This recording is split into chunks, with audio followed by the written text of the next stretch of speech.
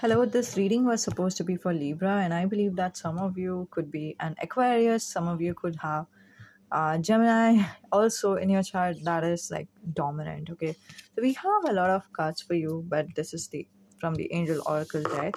We are going to see what these cards represent a year from now.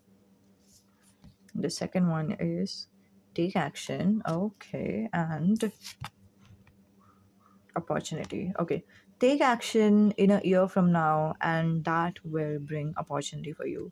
So what should you be doing now is just focus on moving on emotionally with this Eight of Cups energy, or maybe traveling somewhere. But I would believe, or I would represent this Eight of Cups as moving on emotionally from all the past burdens that has happened to you.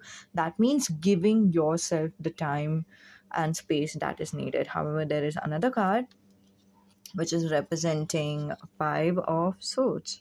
So I believe that whatever conflict happened between you and someone, I believe that you have never in your whole life had any type of conflict at all.